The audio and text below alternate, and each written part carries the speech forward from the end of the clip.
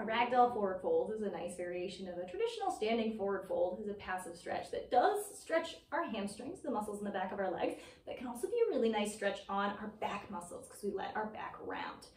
For those of you who watch my videos, you know that normally I'm a very big, strong advocate of keeping your back very flat in our forward folds.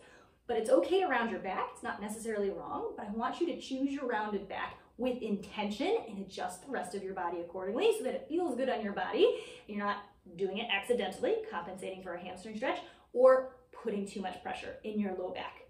So how we can find our ragdoll forward fold, we're gonna start from standing, feet about hip width apart. And because I want this to be more of a back stretch than a hamstring stretch, I'm gonna go ahead and bend my knees quite a bit. And then from here, I'm just gonna start leaning forwards as much as comfortable, letting my back round. Arms can dangle nice and long, and I'm gonna relax my neck. Let my head be nice and heavy. So heavy that I'm looking through my legs as opposed to looking down at the floor. If I look at the floor, you can see my neck is arched. I'm engaging the muscles in the back of my neck. Let that shit go. Let your neck relax. If this feels like a lot of hamstring stretch for you, if your hamstrings are really tight, go ahead and bend your knees even more. You can even bend them so much that you're resting your torso on your thighs. I know it looks a little bit more like a squat, but this is going to be gentler on those hamstrings. If you've got a little bit more hip flexibility, maybe your knees are a little less bent, maybe they're all the way straight in your forward fold, go ahead, play with the position of your legs. As long as your upper body is nice and relaxed and you're feeling a comfortable amount of stretch in those legs and no low back pain, this is the position we're going to hang in for anywhere from 20 seconds up to a minute. If you're really liking this stretch and it's feeling okay to hold it for a longer time, we can either dangle our arms nice and long, or you can grab your opposite elbows.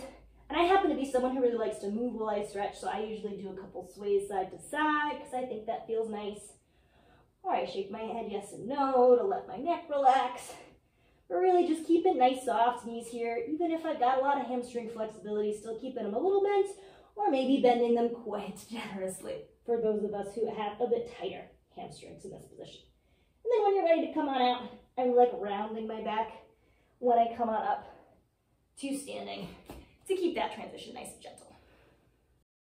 If you want to learn more stretches like this, you should totally check out the Flexopedia on my website. It's a free online library of stretches with detailed how-tos for both passive stretches and active stretches organized by muscle group. You can access the Flexopedia by going to dannywinksflexibility.com/Flexopedia or simply click the link in this video description.